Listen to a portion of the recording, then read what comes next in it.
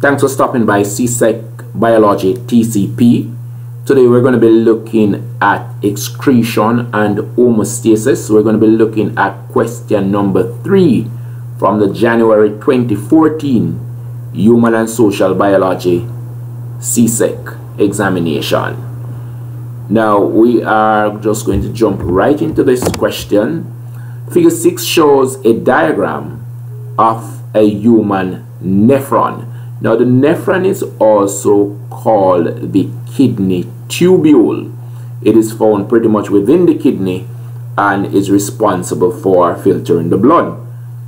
Now this is one of the diagrams that we will need to know for our examination. It is called a nephron, as I said before. We need to know the function of all the parts and of course to be able to identify the parts. So it's very important that we understand that this here is the afferent arteriole, while this here is the efferent arteriole. The afferent arteriole is usually bigger than the efferent. Here we have the glomerulus, the Bowman capsule, proximal convoluted tubule, loop of Henle, distal convoluted tubule, and of course the collecting duct. So make sure that you know the parts of a nephron and the function of each part. Let's hop on into the question.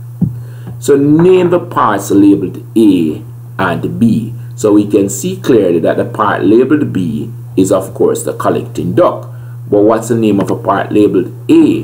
The part labeled A is of course the Bowman's capsule. So within the Bowman's capsule you're going to find the glomerulus. Bowman's capsule. Next question. State one function of each part labeled A and B. So the Bowman capsule is the site for ultrafiltration. It collects particles that are forced out of the glomerulus. So you're seeing the glomerulus there, which is a network of blood vessels, and here it is collecting from this network of blood vessels. It's coming here for the process of filtration. Then for the collecting duct, it would be collecting urine as a waste from the nephron or from the various parts of the kidney and transport this urine to the pelvis, eventually the ureter, to of course be expelled via the bladder and the urethra. We move on down to the other question, which wants us to look at the kidney as an excretory organ, and we're supposed to name one other excretory organ and the substance it excretes. So the organs we're looking at here, we gave you a number. We're looking at the kidney, the lungs, alimentary canal, and the skin. Now the kidney is responsible for removing urea and water. The lungs, carbon dioxide and water. The alimentary system or alimentary canal, it is responsible for removing bile, mucus, salt, and of course water too.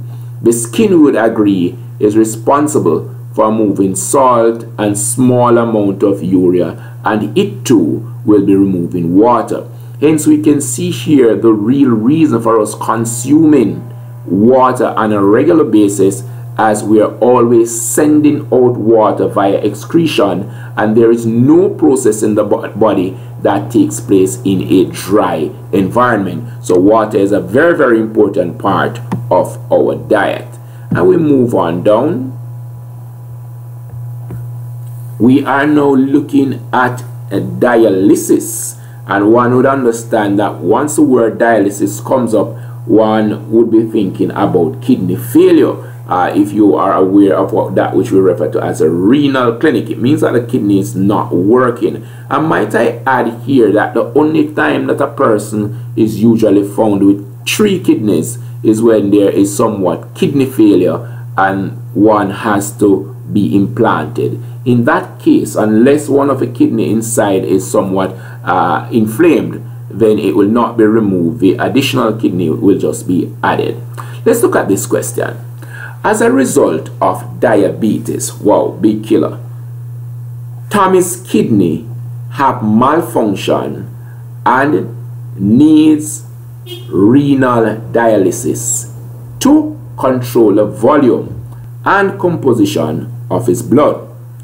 Figure 7 shows a simple representation of the inside of a kidney dialysis machine. So let's have a look at the kidney dialysis machine here. It's not a question that most persons would be familiar with or paying attention to, but like we said, this is our exam preparation, so we're looking for those questions that might have been a little problemsome for some person. So here we're having the dialysis fluid, and it is pretty much entering the machine, and it is approximately the same salt and glucose concentration as would be found in the blood. We have also on this side here the blood to the patient, so the blood is going to the patient there, and on the other side we have the blood from the patient, and it is passing through the dialysis machine, and we're seeing the dialysis fluid coming out here. So here we have the dialysis fluid going in, and it has pretty much the same concentration of glucose as the salt of the blood, and here we have the, of course, blood going back to the patient. Here the blood entered from the patient and the dialysis fluid is coming out. But it's very important to note here that we have a partially permeable membrane, or one might say a selectively permeable membrane, represented in this dotted line going across, and these dots here represent the blood flowing through the system. Now if you observe these dotted line, they would have separated the dialysis fluid from the blood. Let's get on down to the question. Based on the diagram in figure 7, explain why a partially permeable membrane is needed in renal dialysis. Now once we're talking about a partially permeable membrane, the concept of photosynthesis should come to the forefront. So a partially permeable membrane separates blood from the dialysis fluid, allowing unwanted particles or substance to pass out of the blood to the fluid. It does not allow the blood cell to pass out. Hence, the membrane allows the blood to be cleaned by its partially permeable status. So you understand that there must be a concentration gradient there that would have caused the particles to move out, because we are relying on the process of osmosis to assist us here with cleaning the blood. So the permeable membrane there, or partially permeable membrane, will allow some substance to leave the blood, but not all. So it will of course do the selection. So you are watching Csec Biology TCP. The other question is, why is it necessary for dialysis fluid to have approximately the same glucose concentration as Tommy's blood? Now this is easy. You would have recalled the concept of a isotonic solution, a hypertonic solution, and a hypotonic solution.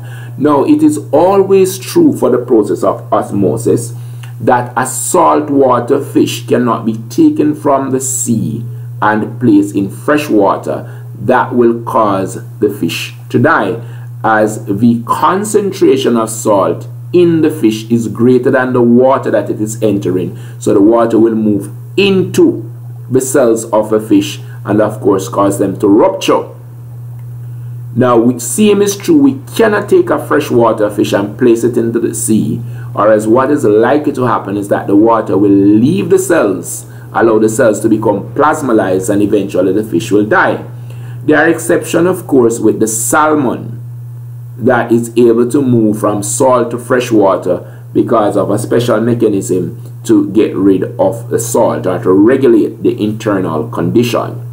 Now for this question, it is very important to ensure an isotonic environment is maintained in the body, and the isotonic environment means that pretty much a concentration is similar on both sides. And cell will not burst if we have an isotonic solution, and when a cell bursts via too much water entering, we say that it is as a result of hemolysis.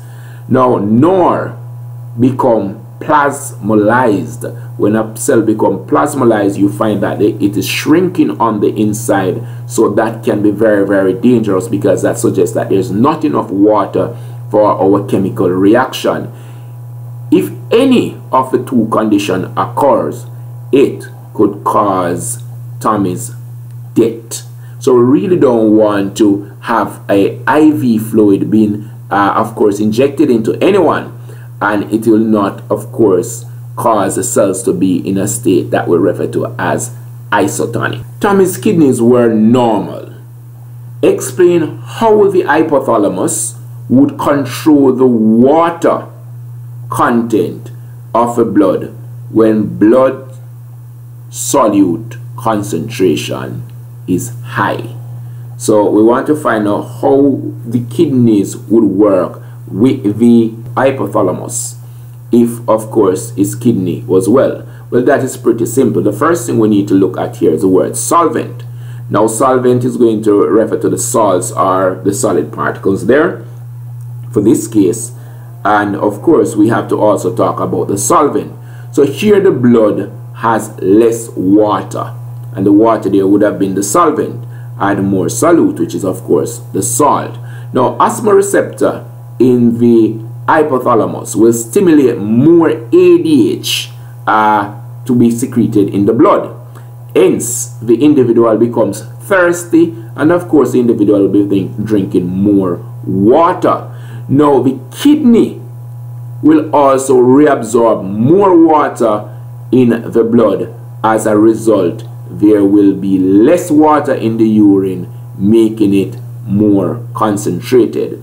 Now the reverse would be true if the solvent concentration was of course greater than the solute. So this brings us to the end of this question from our January 2014 paper.